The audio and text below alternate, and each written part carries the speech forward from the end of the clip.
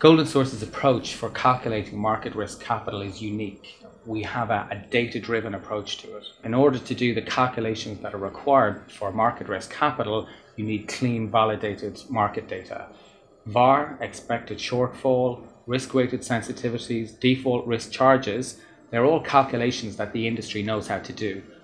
FRTB and the regulation is very, very prescriptive about how you do them though. So it's really important you have clean, validated market data to do it.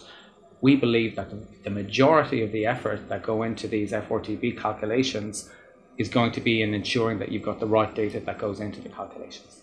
A bank is like any other business. Its assets need to be greater than its liabilities. The difference between its assets and its liabilities is capital. Typically, there are three reasons a bank needs to calculate capital. There's operational risk, credit risk, and market risk.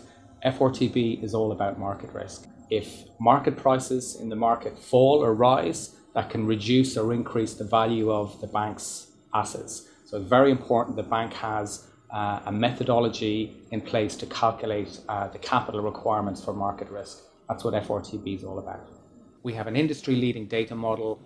We designed our FRTB solution from that data model upwards. We didn't start with the calculations, start with the applications and try to shoehorn the data in there. We started with a bottom-up design. The calculations became a lot easier because we did that. So the industry believes FRTB is all about that calculation layer, the calculation layer that sits across the data.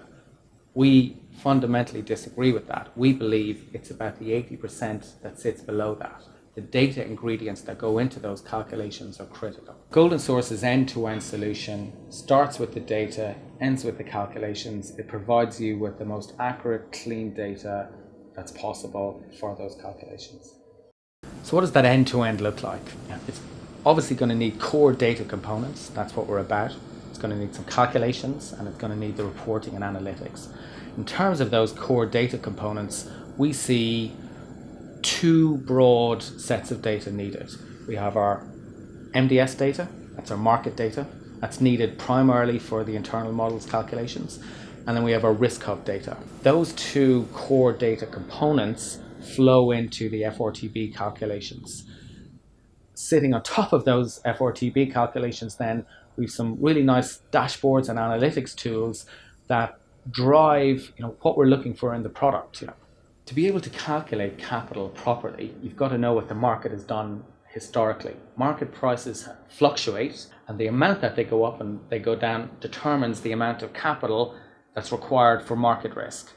GoldenSource time series and data approach to that capital calculation is ideally placed to aid banks with those calculations. We believe GoldenSource is the most complete offering out there. Our data-driven approach aids banks with the full FRTB process.